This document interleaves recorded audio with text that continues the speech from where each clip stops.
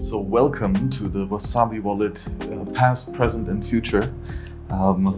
We've been working on this Bitcoin wallet since 2015, where it was still hidden wallet with a small number of contributors and no mainnet users at all. Then Wasabi wallet got born, more people started to work on it, more users, more volumes of coin joins, and the software got better and better until Wasabi 2.0. Where we worked hard on making it fundamentally better. That was a lot of work and is now leading to a much more stable software with much more potential. We're starting to get large numbers of 2.0 users, larger than we had in 1.0 in the past, even though we're still not yet at all-time highs, but especially in contributor account, we're growing like crazy. The problem that we have always been faced is that was using Bitcoin privately is difficult, slow, expensive, and insecure. And it has to get better on all of these fronts. And we believe that a single software wallet can address this and start a nice ecosystem. So Wasabi wallet is designed to do that, to make it really easy and fast and cheap and secure to receive and spend Bitcoin privately. And that has a lot of benefits. So one of the things we started recently then was marketing the software that we have developed and that is now available with just much more public engagement, paid advertisements, integrating Wasabi into other software wallets, Trezor and BTC Pay, for example, getting more businesses and serious people to use Wasabi. Our customer base is huge. Fundamentally, every Bitcoin owner, specifically those who make blockchain transactions, they can be doing them in coin joins, and obviously all shitcoin users. So other cryptocurrencies, other fiat currencies, basically everyone who's using money could potentially be using Wasabi.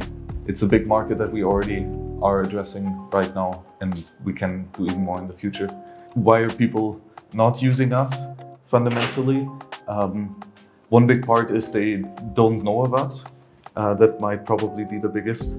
That it's still too expensive, too difficult, and too slow, and not secure enough. So the core problems are still not fundamentally addressed. Another big criticism of why people are not using coin joins yet is about exchange blacklisting, so being perceived as a dangerous person once using CoinJoin and then not getting certain services, which happens to some small numbers of users, and that leaves a larger amount of users being deterred. So that has to be addressed as well. Now, what do we do in the future? How do we make everything bigger and better? How do we scale this up? There are numerous different things to do. Coin control, it gives us a small improvement in, let's say, profits or revenue, and it doesn't cost too much money. So that might be something to still do in the future, to give users more optional control and insight about their money. The privacy warnings, another small one that could be done. We have a couple small ones on here, but the next big one is hardware wallet coin joins. That is coming with the Trezor integration and will be an important part. Lots of work, but that will unlock a lot of liquidity as it addresses the problem of insecurity. Signing CoinJoin transactions on an offline signing device is very cool.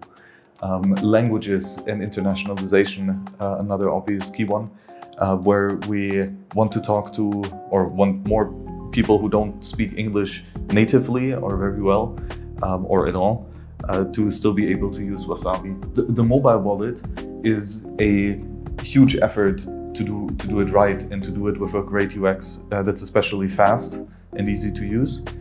So that's a big effort we want to get to in the long term, but not in the short term. A big one is the integrations, the business-to-business side of getting Wasabi into other wallets to be able to unlock a lot more demand of the user base of other wallets. to be able to coordinate with us. Contacts would be an interesting feature to, again, make the default UX easier. We could abstract what an address is and just pay to a contact and move more complexities into the background to have an easier default. Improving Tor, making Tor 10 times better is a big task, quite difficult, and will hopefully help us scale and stabilize the software. Tor was a bottleneck in the past. I guess if we improve it, that's always a good thing, but will probably be expensive. And having a easier UX is certainly a key feature. The main problem is the difficulty of use for Bitcoin privacy tech, so it should be easier and doable for the default user without much worry. That's always a priority. Lightning Network integrations make it cheaper to make payments and have certain privacy and speed improvements.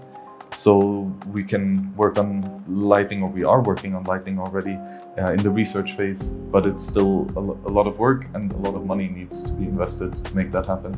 Chat functionalities are another useful feature to coordinate payments. Somewhat goes together with the contacts list, so these are nice to have features in the wallet.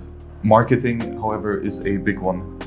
We already have a great piece of software. A big problem is that people don't know of us yet, so we can just shout about Wasabi from the mountaintops and get more people to be excited about, well, solving the problems of money and using Wasabi as a solution.